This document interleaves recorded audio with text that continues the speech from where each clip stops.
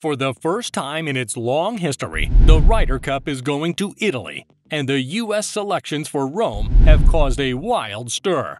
Traditionally, 6 players have qualified by earning the most Ryder Cup points. And at the controversial end of the selection business, Captain Zach Johnson has anointed 6 other players to join the automatic qualifiers. There's so much drama, heartbreak, and shock around Team USA, and we'll unravel them for you in this video. The LIV absence. Try not to act surprised when you don't see LIV players on the Ryder Cup rosters. According to their former employers, the PGA and European Tours, those players ate the forbidden fruit when they switched allegiance to LIV. And when they did, their tour memberships were not the only things they threw away. They also lost the privilege to play in the Ryder Cup. Although they were still members of the PGA of America, which made them eligible to play in the Ryder Cup, without playing on the PGA and European Tours, they couldn't earn Ryder Cup points. In short, automatic qualification was a long shot for them. Beyond that, even as the proposed merger between the 3 parties had ended their legal hostilities, there is still reserved animosity among the players. And energy-wise, this might harm the team's performance if some players can't embrace their teammates. Perhaps after they've ironed out the details of the merger and put a new structure in place, the likes of Dustin Johnson and Bryson DeChambeau could renew their Ryder Cup ambitions. But for now, all LIV players have to sit this one out and watch from the gallery. Except one guy. The Koepka compromise. While other LIV players are locked out, Brooks Koepka will golf for Team USA when the Ryder Cup begins. When going to war, you want to go with your best soldiers, and this must have informed General Zach Johnson's decision to field Koepka in Rome. For him, Koepka's incredible talent nullifies his rogue status.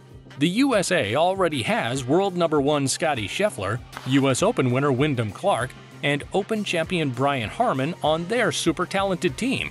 But Johnson still couldn't overlook Koepka.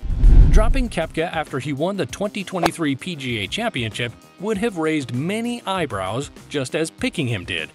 This selection, which was a no-brainer considering Koepka's abilities, must have been a source of headache for the captain. It's a dicey one because Johnson risks losing one of his best players or bearing the criticism of LIV detractors if his gamble fails. But since he's made his choice, Koepka now has to repay the captain's faith in him by proving his worth on the US team. Leaving Lucas Glover behind. Captain Johnson broke many hearts with his picks, but Lucas Glover's might be the worst hit of the bunch. If Johnson had picked 43-year-old Glover, he would have been the oldest player on the team, but his age would have had nothing to do with it. Glover merits a place on the team based on sheer statistics. In fact, he would have been the most in-form U.S. player going into the tournament. 2023 is the year Glover had dreamed of since 2009 when he won the U.S. Open at Bethpage Black. That major win and a string of impressive performances had shot him to 15th in the world rankings.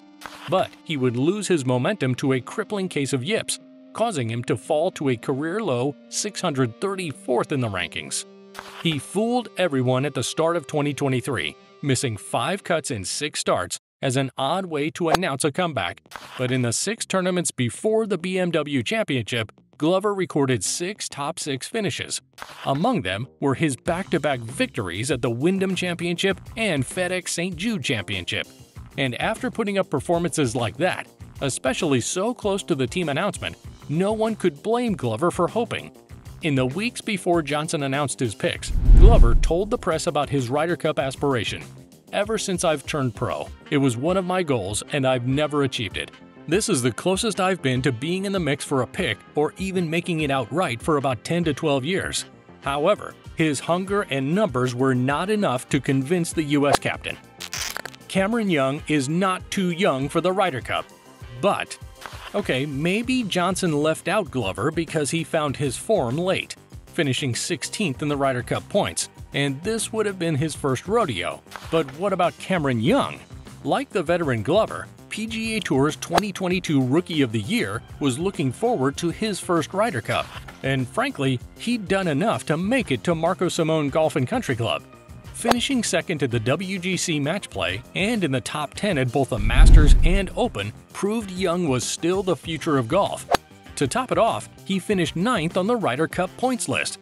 So how could he not be going to Rome? Fred Couples made matters worse when he confirmed Young's place on the team in July 2023.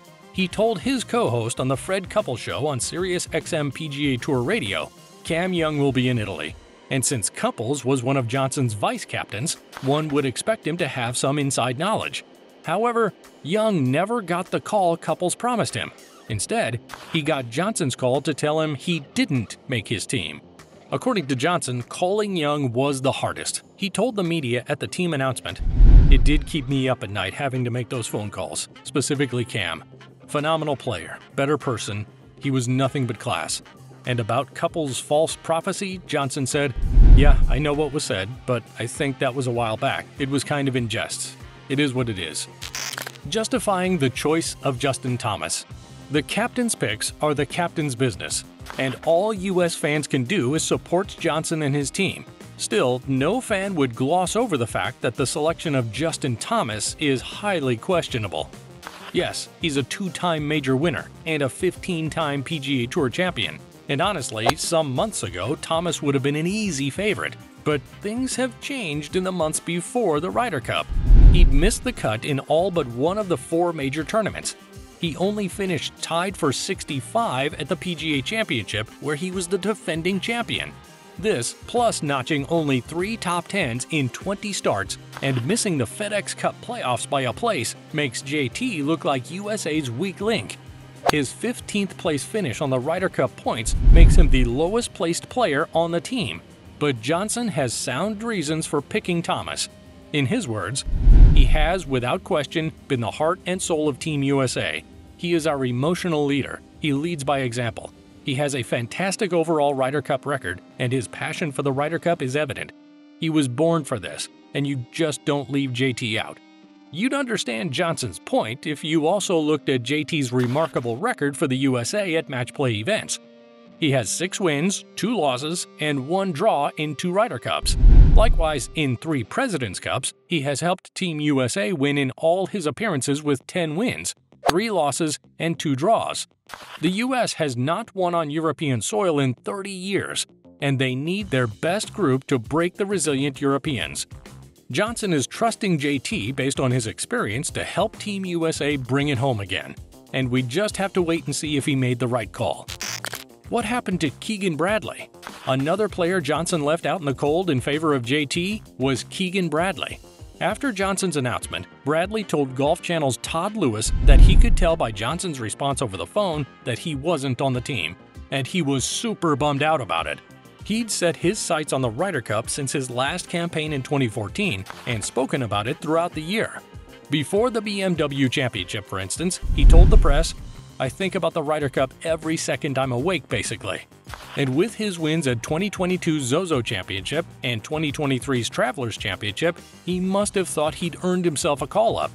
You can imagine how heartbroken he must have felt when he got the call from Johnson. And because Johnson mentioned the friendship among the players as a factor in his decision-making, Bradley told the Golf Channel, "I've always been an outsider in the sport, but I have tried to get close to the guys I thought would be on the team. I feel like moving forward I'm going to have to automatically qualify for the Ryder Cup. I'm pulling for the US team."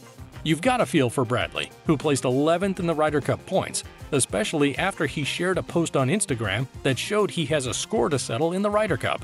In the post, Bradley had a picture of his Ryder Cup suitcase from his unsuccessful 2012 outing and said he'd promised he wouldn't open it until he won a Ryder Cup.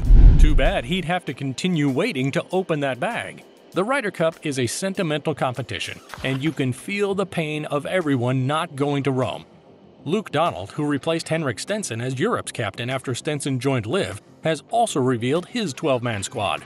Rory McIlroy, Jon Rahm, Victor Hovland, Tyrrell Hatton, Robert McIntyre, and Matt Fitzpatrick will team up with their captain picks Tommy Fleetwood, Sepp Straka, Justin Rose, Shane Lowry, Nikolai Højgaard, and Ludvig Åberg. It's a formidable team, but can they beat Johnson's army of Scotty Scheffler, Wyndham Clark, Brian Harman, Patrick Cantlay, Max Homa, Xander Schauffele, Sam Burns, Ricky Fowler, Brooks Koepka, Colin Morikawa, Jordan Spieth, and Justin Thomas? You surely don't want to blink while the Ryder Cup is on. If you enjoyed this video about the Ryder Cup, check out the video on the screen now, or the one we posted below. We're sure you'll like that one too. Let us know in the comments if there's another golf story you'd like us to cover. See you there!